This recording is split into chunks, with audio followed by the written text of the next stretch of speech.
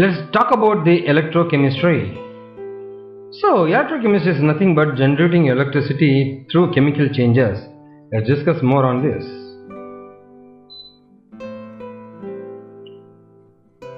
Here is the index. I'm going to talk about the electrochemistry, introduction, conductors, inductors, semiconductors, metallic conductors, electrolytic conductors, and we are going to see the types of semiconductor. One is intrinsic, the other one is extrinsic.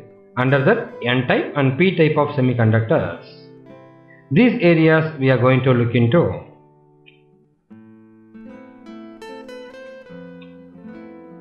So, electrical conductivity is nothing but the conduction of electricity or charges. We are going to discuss on this. So, reaction of chlorine in flower pot, what it will happen? Let's see.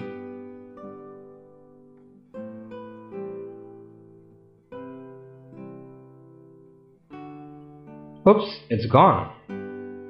So let's see further on the reaction of chlorine in flower pot and the fuel cells, how the electricity is generated or charge is generated in the fuel cells.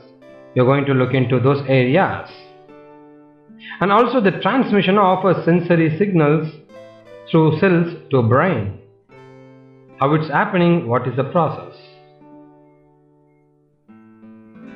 And we are going to look into the electronic conductors, how it occurs.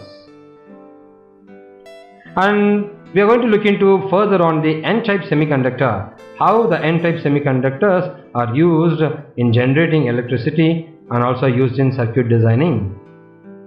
And this is your P-type semiconductor, how the movement of holes and electrons are happening. Let's move on. So, electrochemistry is the study of detection of electricity from energy released during spontaneous chemical reactions and the use of electrical energy to bring about non-spontaneous chemical transformations. So, here is the example of spontaneous chemical reaction, and here is the example of non-spontaneous chemical reaction. So, here is the reaction of chlorine in flower pot.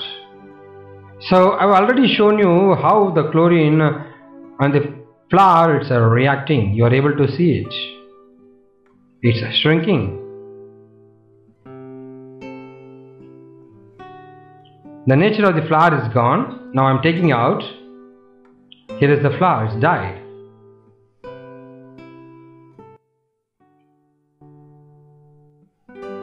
So the reaction of fuel cells.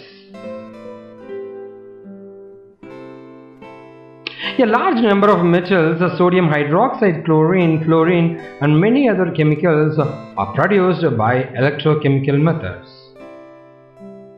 Batteries and fuel cells convert the chemical energy into electrical energy and are used on a large scale in various instruments and devices. Here is the chemical reaction. The reaction carried out electrochemically can be energy efficient and less polluting.